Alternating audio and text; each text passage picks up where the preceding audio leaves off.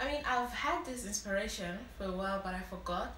Then the Holy Spirit brought it back last night. I mean, earlier this morning.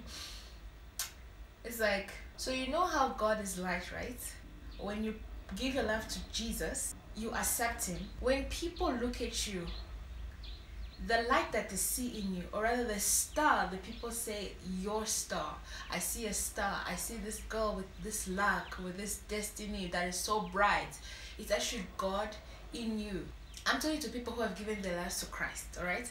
God is light, and light in you, you will shine. And you will shine so bright that the whole world will notice your light.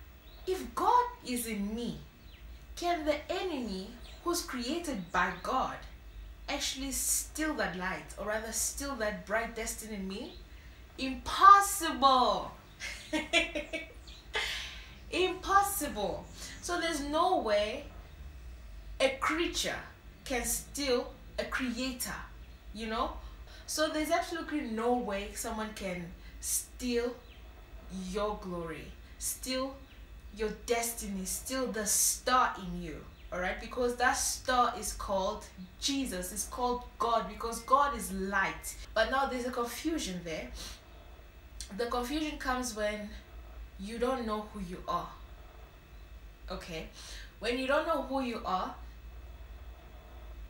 you intend to believe what people say. No, they've stolen this. Nobody can steal, nobody can take God out of you. Now that I'm even thinking about it, you don't even have to believe in God. The fact that you're already created, alright? So God is already in you, alright?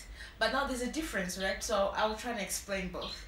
So as a Christian or a believer of Christ, the light is already there and it will shine because God is active. You have accepted Him. Now to the one who has not yet accepted God, God is there, but the light is covered.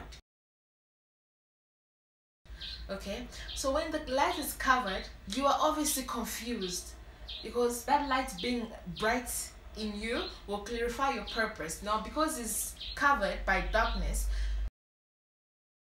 you are confused. You don't know what to do with your life. Now to you who has believed in Christ, your light is already shining. You cannot take God out of you. Okay, but you can make yourself worthy for the Holy Spirit to remain by always submitting to the blood of Jesus Christ. So when you're praying, you repent and you ask for the blood of Jesus. That blood of Jesus will always keep you worthy. So whenever there was any dust, any attack, any spiritual warfare, whatever it is, the blood of Jesus is there to clean you, so that your light will shine. But that doesn't necessarily mean that your light was not there. You get it? So it's like the enemy is playing with us, or playing with those whom he's playing with, because he's not playing with me. He's playing with those whom he's playing with because they don't know who they are. Beloved, if God is the King of Kings and He's living in you, what does that make you? Royalty. God has separated Himself with the devil, with the enemy, alright? That means that that creature and God, there's no communication, there's no connection. Now when you submit to Him, you are leaving your throne, you are leaving your oh my God, you are leaving your home to go to become homeless. For what? You are royalty. Know who you are right now and act accordingly. Submit to nothing and no one other than God.